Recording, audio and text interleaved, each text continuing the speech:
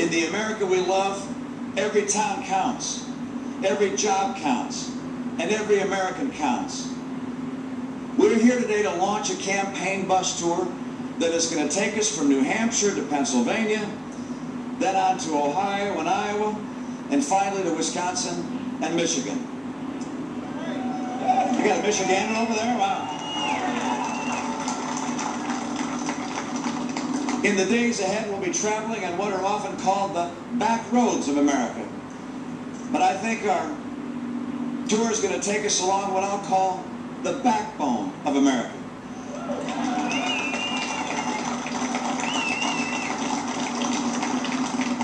This is the America known for thriving farms and factories, for prosperous towns and cities, great colleges and universities, for solid communities and churches, all of them born out of American optimism, nourished and sustained by hard work, and a belief that the American future is one of the limitless possibilities and that opportunity is an American birthright.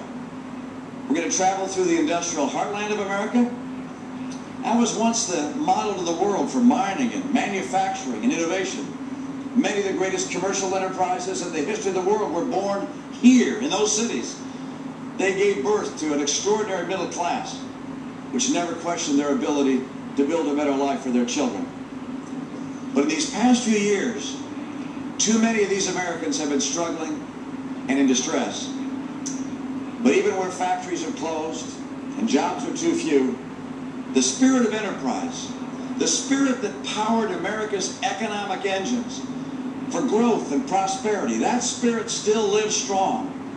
And it's the goal of this campaign, and will be the mission of my presidency, to nurture that spirit and to see it flourish again in this great land.